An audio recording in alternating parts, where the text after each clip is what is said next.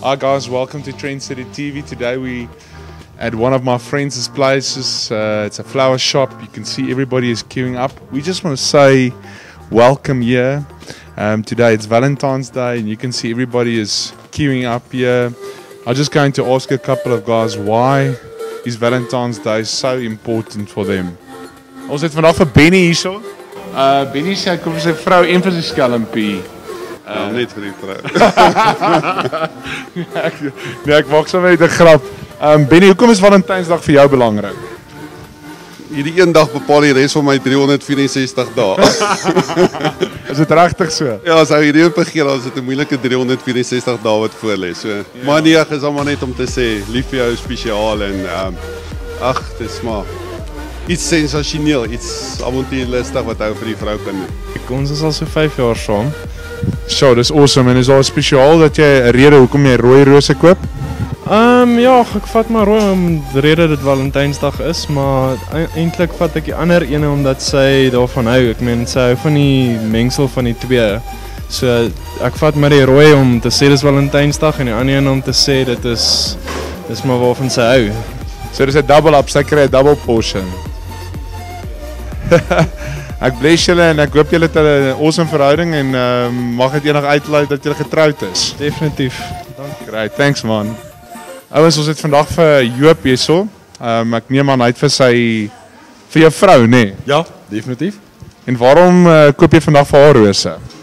Weet jy, behalwe dat Valentynsdag, weet is maar kommersieel, maar dit is 'n spesiale dag eintlik ook want ons het laas naweek ons anniversary gehad, so en hoekom nie?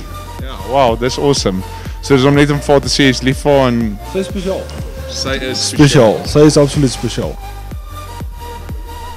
Johnny, just a quick one. How many flowers have you sold today? Sure, about 4,000 stamps, yeah. This is Johnny, he's the owner of the flower shop. Come and support him tomorrow and for the rest of the year because this flower shop is blessed because it's Johnny's. Johnny is also always making my flowers for my wife. I'm going to get my wife a bunch of flowers today, also for Valentine's Day, and just know the best is yet to come.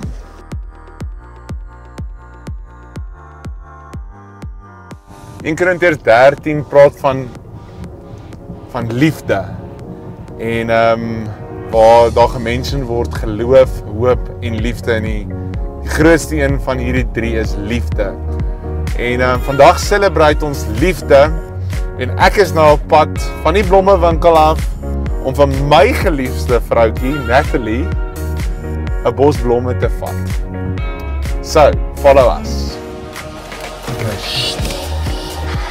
I'm going to give Natalie's favorite flowers. It's skin to tears. So follow me. Champ.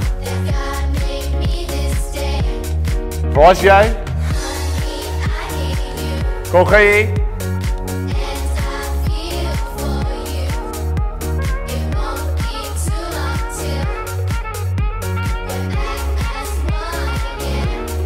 Hierso. Happy Valentine's Day. Yes. Ek het geweet jy het weer iets op jou sleeve. Dankie lief. See you my champ. Dankie, is lief vir jou. Lief vir jou.